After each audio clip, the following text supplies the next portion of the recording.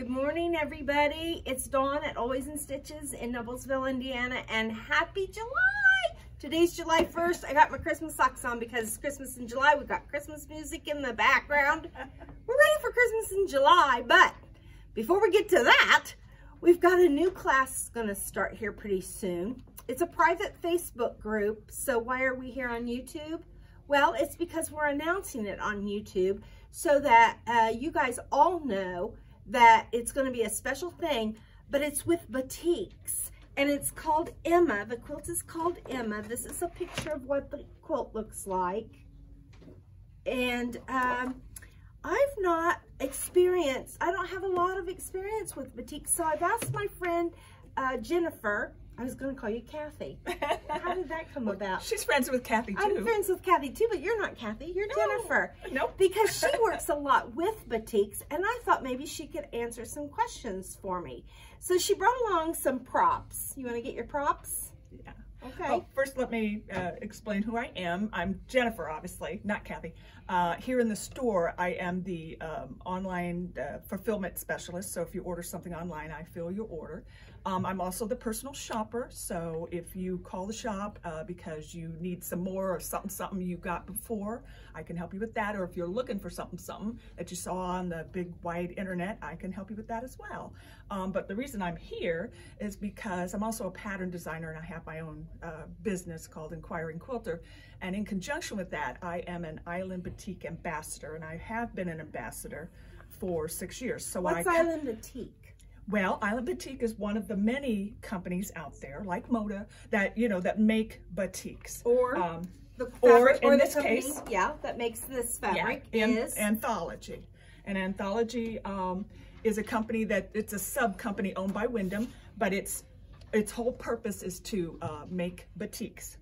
And so talking about making batiks, can you tell us why it's different? Why are batiks so different than just regular quilting fabric? Okay. Batiks are handmade and using a process that originated in Indonesia.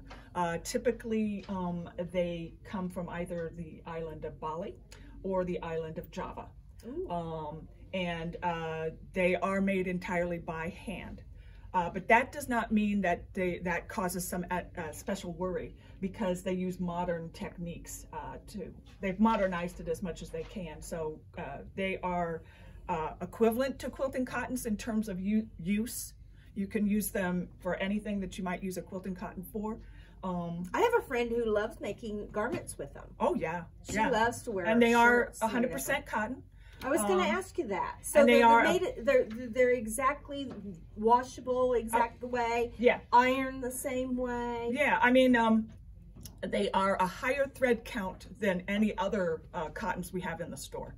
And the reason they're the highest thread count possible is because of the process used to create the batiks.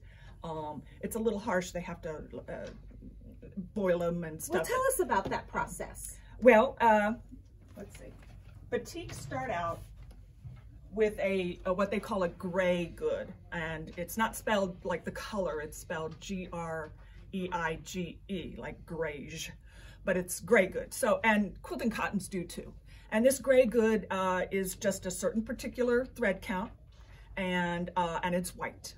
And then it's dyed or printed or whatever the particular fabric manufacturer wants to do. So with batiks, they are all hand dyed. And the way it starts out is they will hand dye them in a dye bath.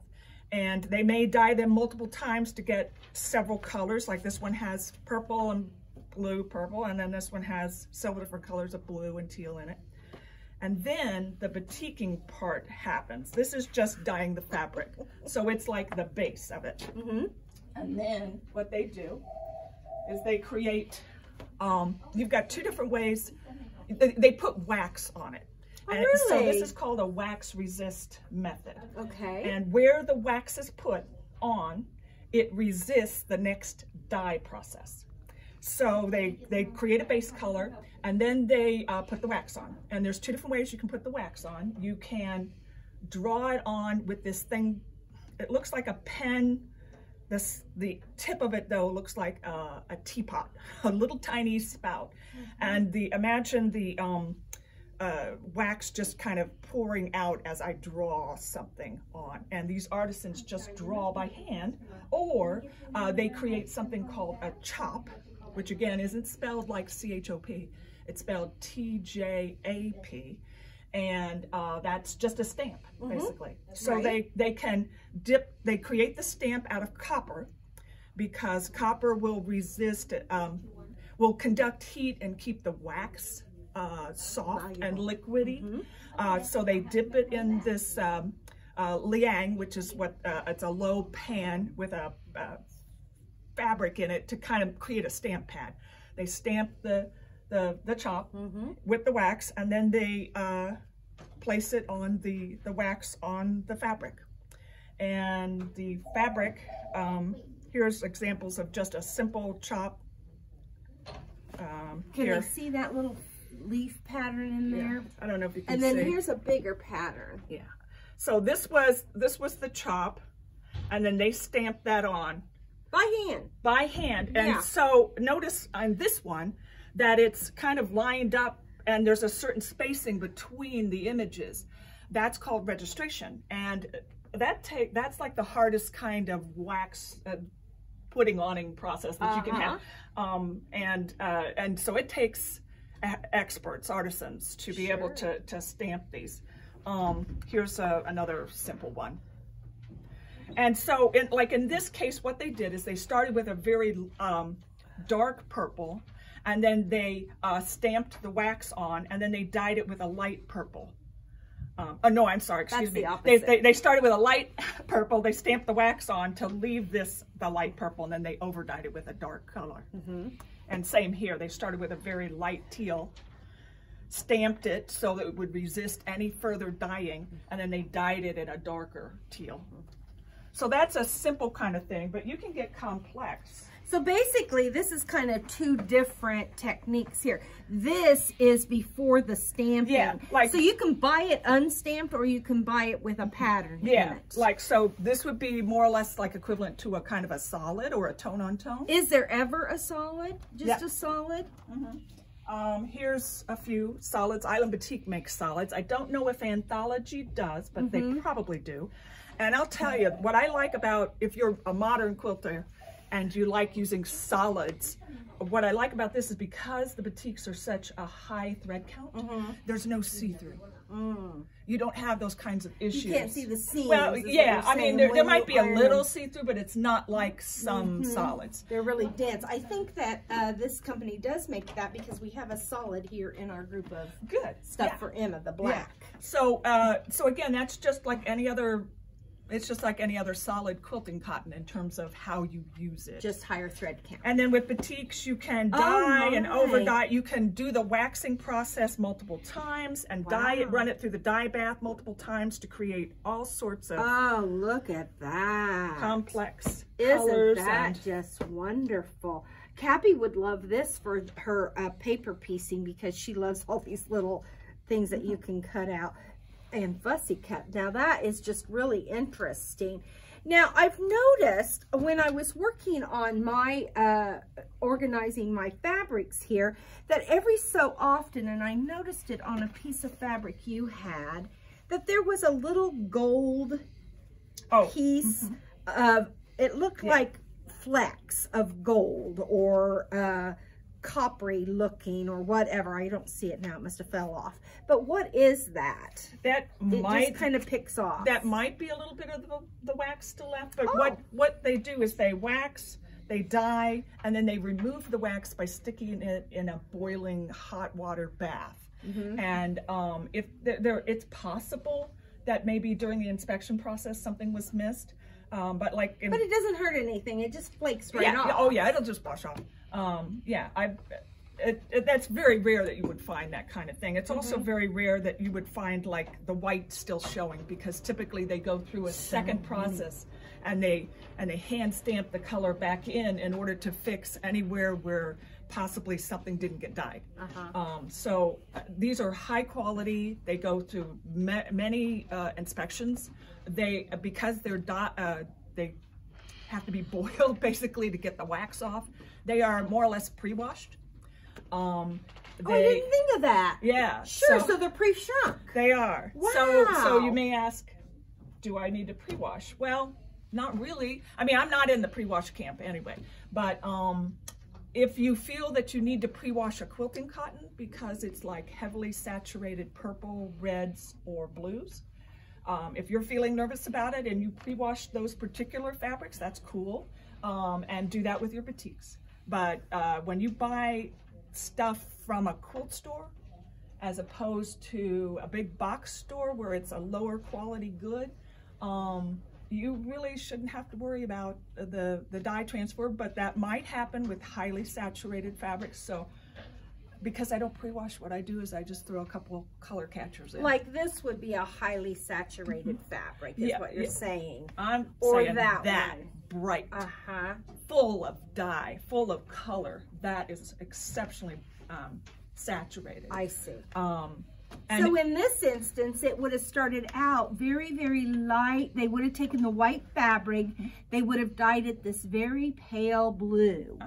Then they would have taken this stamp process, is what you're talking about, that is dipped in this wax and just dipped all over the fabric. Are they doing 1 yard at a time, 5 yards at a time? They do it on a table, so they're doing what I've seen with the films that I've seen is they do the length of the table. Yeah, and you can go on YouTube and watch them do it. It's fascinating. It is entirely fascinating. It is just so incredible, all the things that it goes through just to get so to the quilt shop. And then when they get done with the whole thing, they will dry it and fold it and wrap it by hand on the bolts and put it in a little plastic sleeve, stick it in cardboard boxes and ship it to the manufacturer, who then ships it to like us. Yeah. And so it is, there's, some people think that there's a risk involved in taking these because they're hand dyed. No, it is a modern process where they make sure the color is set, the color is saturated, and just like anything else, and like anything else. Oh yeah, it's evolved and modernized, and they have better dyes today than they did when they originally first started. I mean, better wax probably, you know, a speedier way, or maybe even a better way of making the stamps, you know, so everything gets, you know, industrialized is what I think maybe the word. I mean, as much as you can, but this is entirely processed. But this still is such an ancient art, isn't it? It really is. They think it might be prehistoric. Really? They actually think that maybe one of the, in that area anyway, one of the first ways man would, you know, be an artist. Yeah. And I'm fascinated with fabric. the ink pen that had the well in it, and that they poured the wax in. And when you see and that is did just hand work. Oh, that is. Yeah. I would love to see that. I'm going to look a video up on that. And the chops are made by hand. Yeah, too. I've seen the chops They're thin too. strips of copper that the artisan will bend and twist and whatever to create the design. How that happens blows my mind. Yeah. I have no idea. Yeah. Well, that's exciting. Now, okay, now we know how the fabric's being made, and we know where the fabric comes from and how it's dyed. Do you do anything different when you're preparing it to quilt with? Do you, like for instance, I was noticing that the salvage edge is not the same as on a cotton, because this is the salvage, well, let me find a salvage edge here. Okay, here's the salvage edge. So the fabric goes, I mean, the color goes all the way out to the edge, but there's still a little woven piece in there. How do you use that? With Island Batiks anyway, which is where I have the most experience, I play it by ear. If right now when I'm feeling this, it's feeling just as soft as all the fabric everywhere else. So I would use it all the way to the end. But sometimes you can feel that salvage. So I just chop it off just like I would any other quilting cotton. But you know, when you can use it all the way to the end, you're getting like 44 inches as opposed to like 42 of a quilting cotton. So sometimes you may need less strips than a pattern would call for if you're doing, not this one, but if you're doing like something that wasn't designed specifically for batiks, you might use, you know, one less strip. I don't know, I'm a frugal girl. Because it's more dense fabric, is it harder on the rotary blade? Do you feel like you have to change your rotary blade out? It can be, often? Yeah, for sure.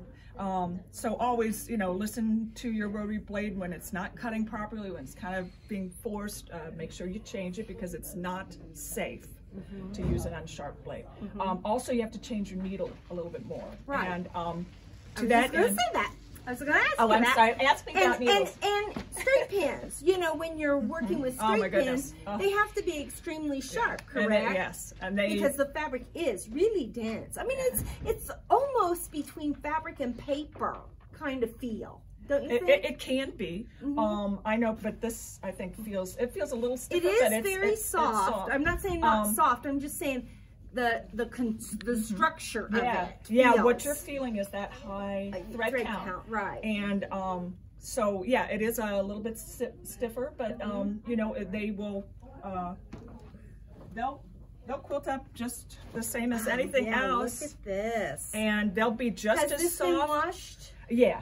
But it's just as soft and as comfortable as, you know, to me. But there is a little bit of a difference. A little bit of a difference. It doesn't crinkle as much, like, you know, when you have a cotton quilt, because, like you said, it's been pre-shrunk. Yeah. And I hadn't thought of that in my mind. I hadn't thought of, well, yeah, they got to boil that wax out of there. So yeah, it's going to be pre-shrunk. Interesting. Look at this stamp. That is so cool. This little shell. this one was. Can we open this up and look? Now, is this one of your designs, or is it? Awesome. Let's check. It's called Mariner. That was also the name of the collection. And can you stand over that way a little bit so? And then step back. Oh, we need to step back. Okay. There we go. And as you can see, there's a lot of sea themes stamped into the cloth because it was, you know, called Mariner, so they wanted to make it look oceany. Oh, awesome. And then this is a Storm at Sea block.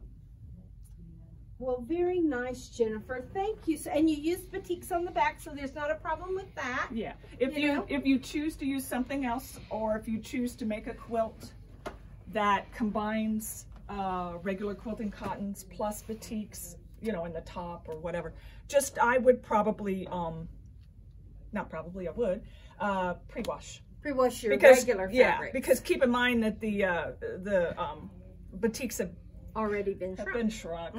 And so, you know, if you're going to combine it with something else. I think that sounds like a good idea. And if you don't, it'll just, after you eventually wash the quilt, it'll be more crinkly, but that's fine too if you like that. It's great. Yeah. Now, what about the camp that likes to starch fabrics? If you pre-wash, then I would starch them just to get them stiff again. But if you don't pre-wash, as I typically don't, these are nice and stiff and really great and easy to cut. They don't seem like they wrinkle as much as a regular cotton. Well, they when they wrinkle, they kind of it wrinkles. Oh, okay. So it's like it sets the seam. So when you press it, it'll stay pressed, which is nice. Nice. But it can wrinkle. But these, you know, I guess haven't been. Yeah. Because I store them okay. Well, I mean, I had to press the wrinkles out of these. I know they wrinkle. I just meant, you know, it doesn't seem as wrinkly. I don't know what I'm trying to say, but yeah, I just think it's a beautiful hand. They feel so lovely. And I just wanted to ask you about all this, because I think it would be good for the viewers to know. Some people just stay away from batiks because they think it's some kind of wacky wackadoodle thing that's not even cotton, but it's completely 100% cotton, right? Yeah, and when you deal with a company that makes batiks and knows batiks, like Island Batik or Anthology, you're gonna get a very good quality product. There is nothing to be afraid of. Because of the high density of batiks, they are perfect for applique. Okay. So if you're into applique, man, that's because great.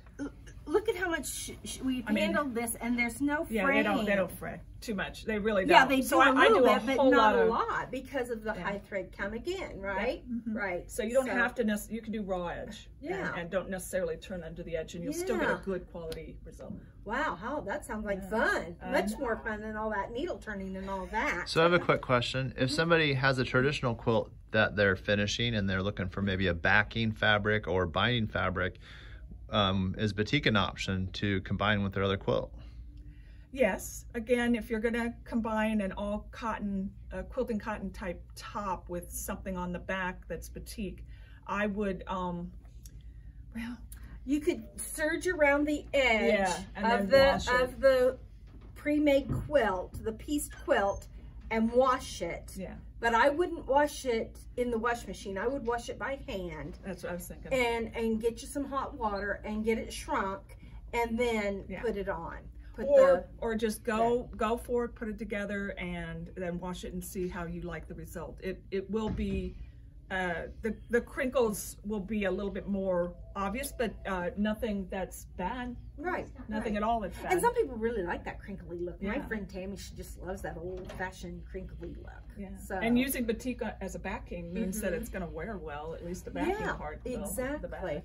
And binding too. I know. One of our instructors, Kathy Zook, when she teaches her classes, her thing is that every quilt she makes has to have a piece of batik in it somewhere. Oh, how fun! Yeah. So she likes to mix. Yeah, she loves to mix batiks with regular quilting cottons. And I have too, and it's fine. Good, good. Well, we appreciate you coming and sharing with us, sharing your knowledge with us. I do want to invite everybody, if you haven't seen the Emma quilt, these are the fabrics that we're going to use. And again, I'll show you the picture of the quilt. Forget what size it is. Maybe it tells me in my book here. Yes, 86 by 86. And the program is going to run from, we're going to start today, but you know, you can always start anytime. Our Facebook, we're going to do a private Facebook group, and when you buy the kit, you get an invitation to join the private Facebook group, and we'll be doing 2 videos a month. And how does that help them? Why would they want to join the group? Well, one thing is that we give lots of good instruction yes, you do. on how to cut out more efficient, maybe more frugal with your fabric, so you're getting more for your dollar. We have kind of some easier ways of doing things, so we like to share those. But I think the most benefit is being in the Facebook group and sewing it along with other people and communicating with those people and sharing what you've done. How fun is that? That you can say, oh, look, I'm already done. It can kind of be like a contest or race, who can get theirs done first or whatever. It's like a private quilting bee. It is. It's you get sort to of know like each other. Going into the quilt shop and having a class without, I mean, you could do it in your pajamas at home alone. But you are not really alone. So it's kind of fun that way. You can sew along with the video, because one week we're going to have an all cutting video of cutting out the blocks, and then the following week we're going to do actually the sewing of the blocks. So it's really going to be a hands-on thing. And if you're a beginner or a new sewer, this will be the perfect opportunity to kind of learn some ins and outs of how to, you know, straighten an edge of your fabric. And I mean, we're going to get some really good hints on how to do things. You're real like good at that. hand holding and helping people learn. That's my thing I love to do, is I love to teach people how to do things. So, but even if they know everything, yeah, we can always slip in a hint here or there. And you know, that's another good thing about the Facebook group. If you do it a different way, you could share it, and then we can all learn from that, and we can try new ideas from everybody else. So I love that. But we're going to have, we have already sold out of the kits that we made, but we still have fabric, correct? So we can still make kits. Yep. It just might, you know, if you place an order, it might take a day before we can ship it to you, or you can pick it up. But yes, we're happy in my folder, it tells us to make you kits. Yeah, it tells us how much I think the kit is. Let me get that out. Let's see. It's 200. It's so about $2.99, $29.99 plus $2.70, because we did it as a sign-up thing way back last year when we first found out about the program. And so it's $270 plus $29.99, and that'll give you everything that you need to make this quilt, the instructions, and you even are going to get a bonus table runner, which Are you I kidding thought me? would be a beautiful bolster pillow yeah. for your bed to go with the quilt. Or a bed runner. Or a dresser scarf. Yeah, a dresser scarf. Anything, you know, to go along with it. So I thought this would be fun, and this is going to be foundation piece. So we're going to learn how to do some foundation piecing, which is going to be, I know, going to be exciting too. So you'll love doing foundation. If you hate foundation piecing or are afraid, with batiks it's easier. It's because both sides are the same. That's the other thing that we didn't even talk about. No, we forgot. Whoops. That's true. Yeah, both sides are the same. Here, like this. Yeah. They're both the same. So front and back, you don't have to remember. You don't have to remember all that. Oh my gosh, is that the front or the back? They're both exactly so the with same. foundation piecing, you don't have to get that part all mixed up. It's fine. That's awesome. That's a good. I forgot about that was a good tip. Okay. So if you'd like to join us in doing Emma, like I said, we're going to start today on the private Facebook group, but you can get caught up. Just give Jennifer a call here at the shop. What's the phone number, Jennifer? Peter will put it in the drop-down box. We're the ones that never miss work, so we don't call in. We never call ourselves. So anyway, no, we never call in. Peter will put it in the drop-down box, and Jennifer will take your call, and she'll get you all signed up. Oh, here, Lisa's got a little cue card. 317-776. 4227. Thank you, Lisa. I like to know it. See what a community can do for you. So join us on the Facebook page. They only get you, and they only get our community if they buy this kit from us. The kit from Always in Stitches in Noblesville, Indiana. But you know, buy a kit, get a class. Get 2 classes because you're making a quilt and a... Get a free pattern. Get a free class. I mean, wow. 12 free classes. No, 24 free classes because it's 2 a month. Yeah. So... And a ton of best friends. Yeah. So come quilt along with us, okay? See what we can do together. And we'll look forward to it. Yeah. Have a nice day. Have a nice 4th of July, too. Bye. Eat lots of cherry pie.